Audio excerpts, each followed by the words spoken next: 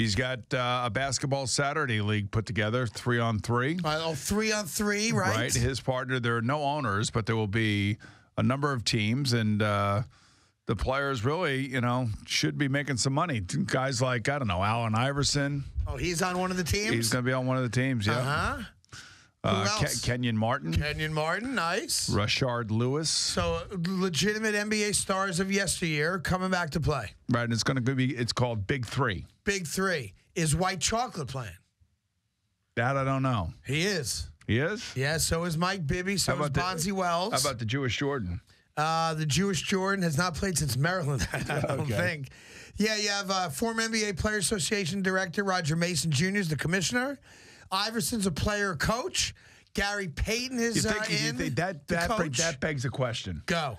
With Allen Iverson as the coach, yeah, does his team practice? No. We're talking about practice. We just showed up to play ball. That's what we do. We talk about practice. Somebody asked him that. He smiled and said, how could you be a 4-time scoring champ, an 11-time All-Star, and an MVP in the league if you didn't practice?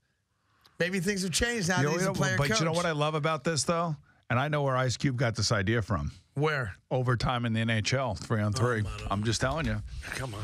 Why does every story everything have to emanate back to the NHL? Because it all goes back to it. I'm just telling you. No, it doesn't. The NHL's ahead of its time.